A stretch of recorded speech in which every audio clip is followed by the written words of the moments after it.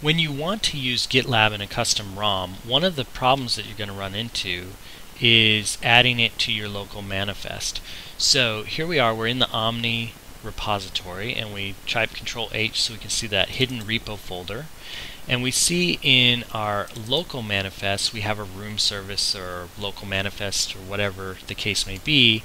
If we open that with gedit, typically, right, you have the option of using remote of GitHub, but you don't usually have an option of using remote of GitLab. And that is based on the manifest. So if you open that, it tells you what options that you have. Like in this case, you have AOSP or whatnot. If we look at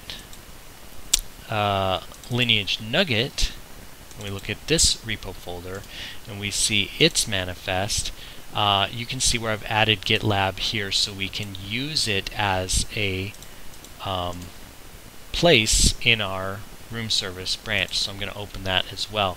So notice here the remote is GitLab. Now here's the remote of GitHub, and here's the remote of GitLab.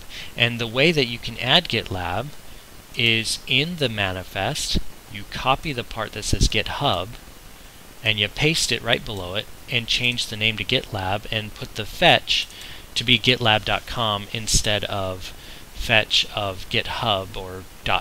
So https :/gitlab.com.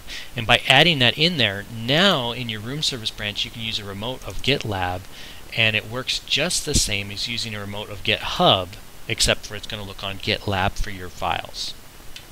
So super handy, really important to know if you're going to be using a GitLab, because most